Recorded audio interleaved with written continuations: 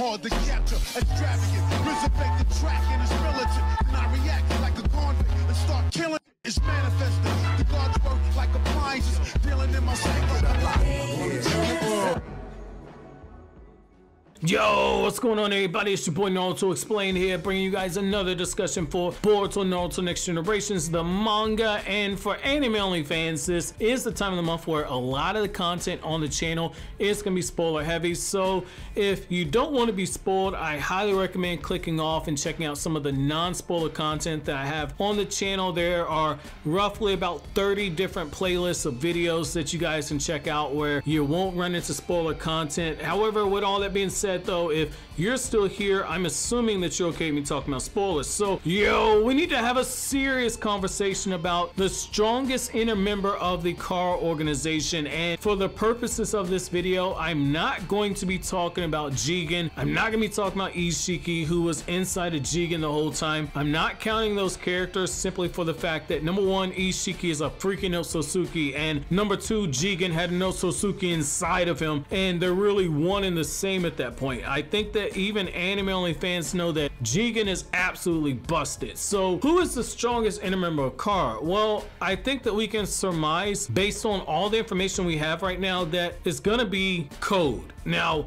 the reason why I say this is there have been a few hints at this point that Code is the one who has the most insane power out of all the inner members outside of Jigen. So number one, the first thing you have to look at is the fact that when you look at the actual story itself, Code is a character who is presented as somebody who is, at the bare minimum, he's somebody that is going to be stronger than Delta, because when Delta loses to the highly suppressed Naruto, when Naruto goes into his chakra mode and is fighting against Delta, granted this is a Naruto who has both halves of the Kyuubi's power right now, and Naruto is a lot stronger than he was in the Fourth Shinobi World War. Regardless of what a lot of people say, by default Naruto is a lot stronger given he's got both halves of the Kyuubi. Delta was able to keep up with that suppressed version before utterly getting dominated, and Code and Boro both talk down to her, and you have this moment where it's implied, very strongly implied, and if not outright stated, that both of them are far superior to Delta in terms of power, with both of them saying that they thought that they could potentially take out Naruto if they had to, and they were talking about basically drawing lots about who's going to get the opportunity to fight Sasuke or Naruto, and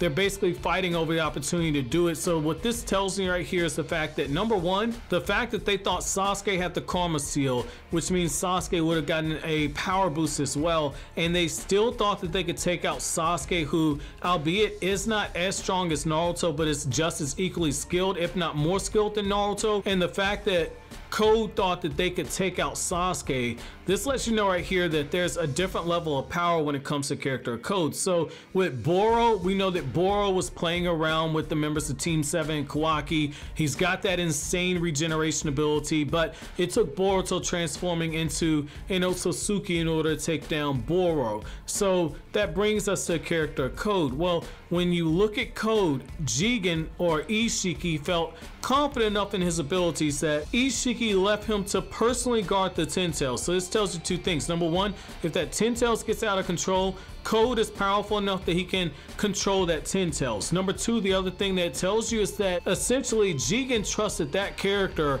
more than he trusted Boro, which means that either Code is more deadly than Boro is, or more than likely Code is going to be far more superior in terms of battle power than Boro could ever hope to be. Another thing you have to look at is the fact that even Kashin Koji, somebody who was able to keep up with Jigen at 10% of his power, and even Jigen, once he transformed using some of that Otsutsuki chakra that Ishiki was feeding him, Kashin Koji, even though he's a perfect sage, Kashin Koji displayed a little bit of worry and caution when it came to having to do battle with Code. So that tells you right there that more than likely this is a character that if Kashin Koji is worried about going into battle with them and wanting to avoid it, that tells you number one, this is a character who more than likely is as strong if not stronger than Kashin Koji. And then number two, what this tells us is that this is a character who's going to be saved for something later on down the line.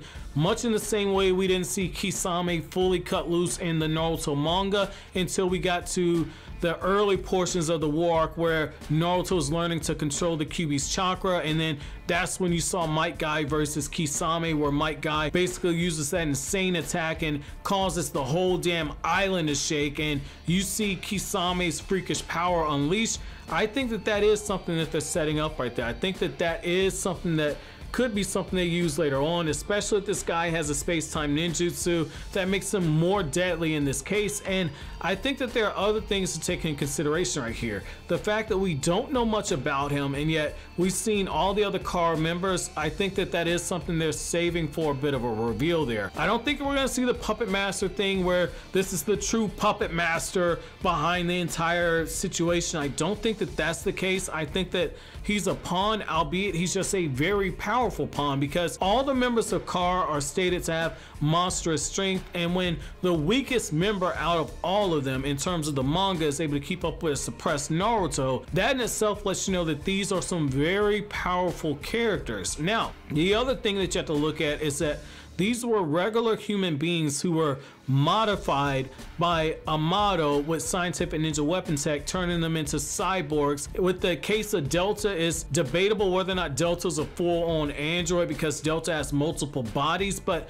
all the other members are still human. They've just been artificially enhanced. And so when you look at a situation like this, I think that this could be something to where if you reveal this guy as being more powerful, now all of a sudden the threat of Ishiki is something that stands out that much more because he's got a potential right-hand man there. And I think that given the fact that Ishiki trusted him to guard the Ten Tails, it lets you know that more than likely this is his number 2 inside the Car organization. I don't think it's Amato. I think Amato is just a means to an end. I really feel like when it comes to battle, if Amato was the right hand, then more than likely when it comes to battle, more than likely Code is gonna be that extension of Ishiki Otsutsuki. I think that at the bare minimum we could potentially look at Code and say that Code is on par with that 10% of Ishiki Otsutsuki that we saw before, which for 10% that's still very, very powerful. That's insanely powerful for a character.